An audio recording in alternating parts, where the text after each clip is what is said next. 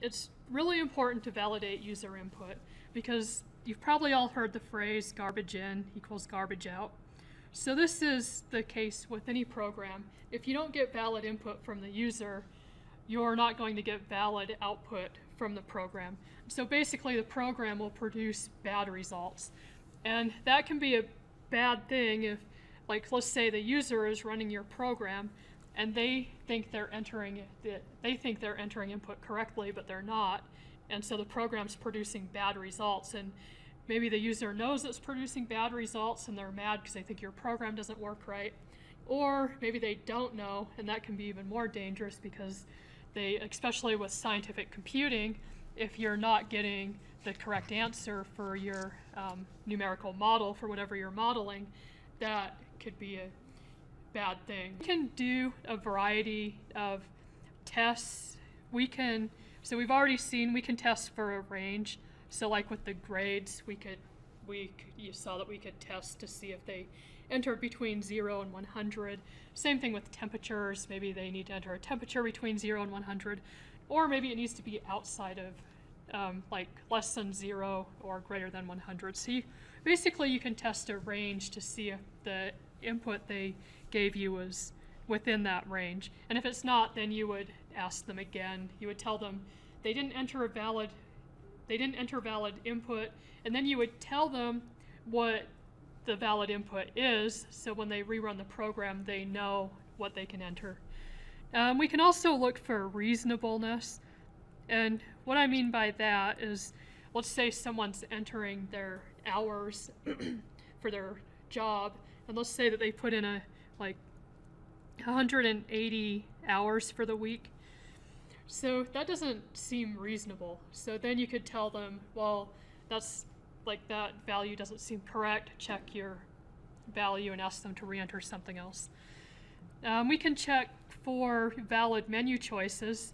So like this program we just looked at, the valid menu choices were 1 through 4. So if they entered something other than 1 through 4, we would want to tell them that they didn't enter a valid choice and to pick something else. A really good one to always check when you're doing math is divide by 0. So if you have division in your program anywhere and there's any possibility that it could divide by 0, you want to check that and make sure that you're not going to divide by 0 before that happens, because if your program tries to divide by 0, it's going to crash. So you always want to check that. So let's look at some more code. This is this program. So let's read the comment at the top. This test scoring program does not accept test scores that are less than 0 or greater than 100.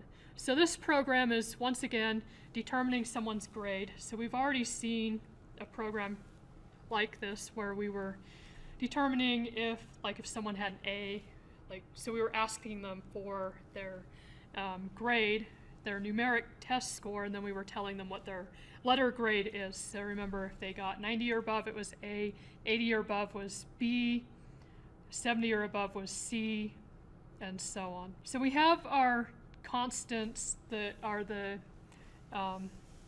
grade thresholds. So A is 90 or above, so we have A score is equal to 90. So we've already seen this in a previous program.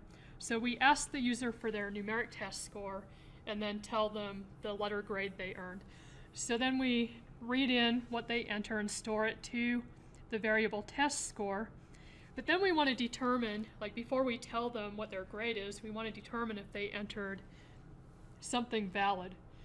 So we're going to do an if statement, and we're going to say if test score is greater than or equal to min score and test score is greater than or equal to max score. So basically we're checking to see if they entered between 0 and 100. So right here, min score is 0, max score is 100. So then we're right here. If test score is greater than or equal to min score and test score is less than or equal to max score, so in other words, if the grade is between 0 and 100, that's a valid score. So then it's going to continue with the code. If test score is greater than or equal to A score, grade is A, else if test score is greater than or equal to B score, and so on. And then we have our trailing else statement, where we have else see out your grade as F. Else, so we have our else right here. So remember up here, so if test score is greater than or equal to min score, and test score is less than or equal to max score, if they entered something outside of that range, so say they entered 120, it's going to jump to this else because this if statement will be false. And it's going to say, that's an invalid score, run the program again and enter a value in the range of, and then we tell them what the range is, so the min score and the max score.